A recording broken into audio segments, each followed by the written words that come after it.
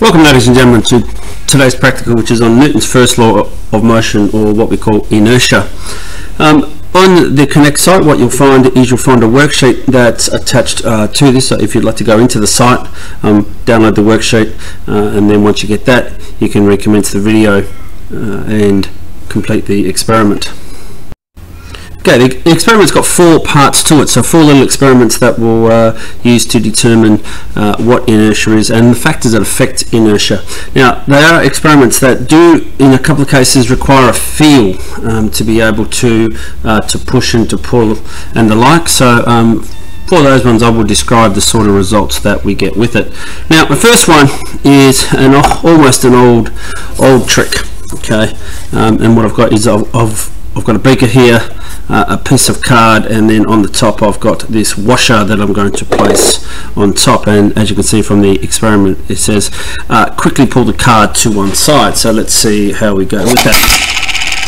Okay, now you can see with that basically it fell down. Now, not too well, because it actually did hit the back of the beaker, so probably what I need to do is just do this a little bit quicker. It's a little bit slow last time, so there we go. That was a beautiful example of it, and you could see that the washer dropped right down into the bottom of the beaker. So the sheet's asking you to describe what happened there, so if you could do that, that would be magnificent. Okay, experiment number 2 is looking at the equipment that you can see set up in front of you. What we've got is we've got a can of sand, and we've also got an empty can, and we've just covered them up so students don't look inside the can to see which is which. What it's asking you to do is to suspend the 2 cans and then answer the question, which requires the more force to move it. So let's put them both there. Okay, we work on this one first. Actually, that doesn't take much force at all, so it's pretty easy to move in that regard. We come over here, make sure I'm using the same. Oh, and that one actually does take a little bit more force to it. And of course, if you were to then work that out, this is actually the can that's filled up with sand, so this is actually heavier, has more mass. This can is just an empty can. So if you'd like to add that to your experiment, write that in, and then try and explain why this one would take more force or more effort to move the can.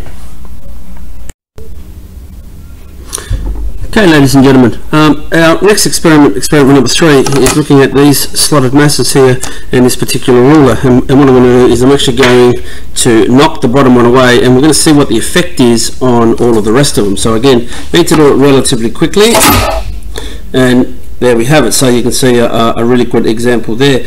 What you can see basically is that the top haven't moved much at all. I don't think the top one has moved anywhere. It's stayed in exactly the same place, but obviously the bottom ones have moved along, and obviously this one is basically out all the way there. So again, it's asking you to describe what happened, and then it's asking you why. So can you please complete activity number 3 now? Thank you.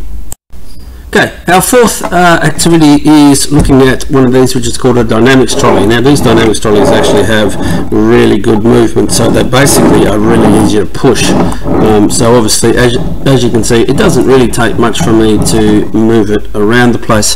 The prac then asks you to put on one of these kilogram weights and then to see how much effort it takes to push it again. Now, it just takes a little bit more effort with the 1 kilogram weight on, and if we add another one on, as you would expect, it now takes a lot more. Okay, also the acceleration as it pushes off is a lot slower as well. So what you need to do for the experiment number 4 is to explain the difference in the effort required. Why? And then try and relate that to effort and to force and to mass, please. Once you've done that, what you need to do is just finish up on the conclusion, which is asking what Newton's first law is all about then, and then obviously checking with your teacher to make sure that you are on the right track. Thank you very much, folks.